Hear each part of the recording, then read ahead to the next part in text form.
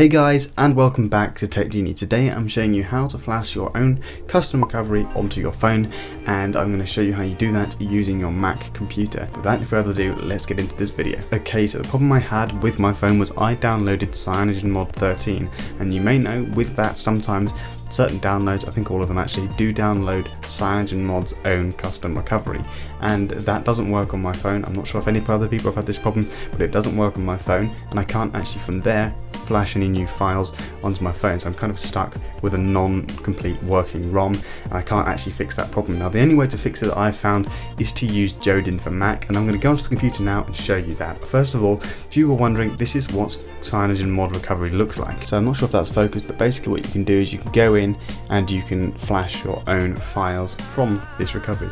Unfortunately for me that doesn't work, but I'm going to show you how you can fix this, or if you just have root permissions, how you can install your own custom recovery. Okay, so what we need to do is we need to make sure we've downloaded some correct files. Now I have linked them down below in the description. All you need to do is install HEIMDALL for Mac. Now if you've got El Capitan, there will be a separate download link for you, or try first of all the download from their main site. They may have updated it by the time you're watching this video, but make sure you downloaded that file, and you also need to download JOdin.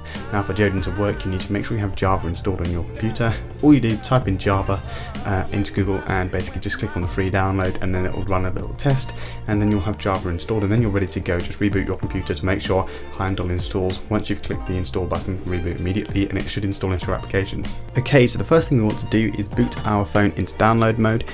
Basically download mode looks like that. All you need to do is press the home button, the power button and the volume down button all at the same time while booting your phone up, and you should get this screen pretty quickly. Now what you want to do is head onto your computer and go into applications and open up HEIMDALL. Now for the sake of this video, I've put HEIMDALL down in the docs so you can see what it looks like. Now the kind of app look of it is just that thing. It doesn't actually have its own app. It's called HEIMDALL Fronted, but all you need to do is click on that and open it. Now what I will suggest you do is boot your phone into download mode just before you open up HEIMDALL. Don't leave it sitting in download mode for ages, because I've had a few problems with it kind of timing out. So make sure you just boot your phone into download mode. Okay, then what you want to do is get your phone and get a lead for your phone and plug it into the computer like so. Then click the volume up to continue, and you'll have that little man droid robot appear on your device. Now we head onto the computer, and all we want to do is head over to utilities and click on detect. Hopefully yours says device detected. If it doesn't, what you want to do is you want to reboot into download mode, plug it back in again, try again. If that doesn't work still, make sure you're the admin user. If that doesn't work, try a new computer or try a new USB port. I've had a few problems with this in the past, and that's the only way I've managed to fix it. So what you want to do is once you click detect, click on save as and select give it a file name, so I'm going to call it GTI9100, that's my model number, and then you want to click on save, that's the way you're going to save it. Now all you want to do is click download, and hopefully this should start to download a pip file from my phone onto the device. Now you'll need to do this for your own device. You can't just get one off the internet because you don't know how reliable theirs will be, so make sure you've done this and make sure you download the correct pip file onto your home screen. Okay, so now you've done that, the next thing to do is to go onto Safari and type in, or whatever web browser you're using, type in the recovery that you want, whether it's CWM, Clockwork Mod Recovery, or TWRP, Team Win Recovery Project, something like that. Type that in to Google, so CWM recovery for GTI9100, or your model number, and then .tar file. It must be a .tar file for this to work, to be able to use this piece of software. If you don't have a .tar file, then it won't work, so make sure you've done that. It can't be a .zip. Okay, so now what we want to do is you want to open JOdin, and just double click that and it should open. Now if you've got HEIMDALL open and it says it's connected, it should say it's also connected on JOdin as well. So now what you want to do is click on pit and then select your pit file from wherever you've saved it. So I've selected mine and it was saved on the desktop. Now what you want to do is click on the PDA button and then select your recovery file from wherever you saved that as well. Okay, so we're going to click start, and hopefully this should then run through and then work, and I'll show you once we're done. Now you'll see on here it's now saying uploading kernel, and on here we get a little progress bar. So once this is done, it should tell us that it's done, and we'll then eject it.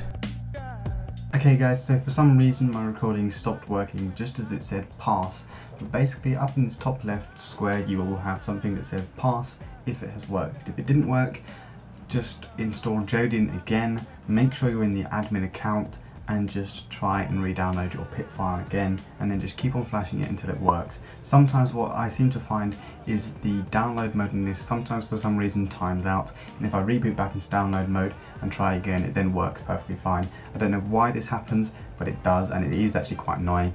But just keep on trying, guys. That is the only suggestions I have if it doesn't work. Once I've done that and I've booted into recovery mode by pressing the power button, home button and volume up button, holding those until I get into recovery mode.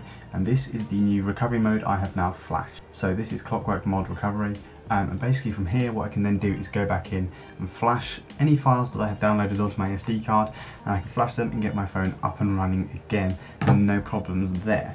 If you don't have anything saved on your device and you have an SD card, what I suggest you do is take your SD card out, plug it into the computer and download the files onto your computer. Make sure they're .zip files for your ROM, and then just drag it onto your SD card, and then you can flash it from your SD card onto your phone. But that's how you change the recovery mode on your phone if you have a problem where your original recovery isn't working.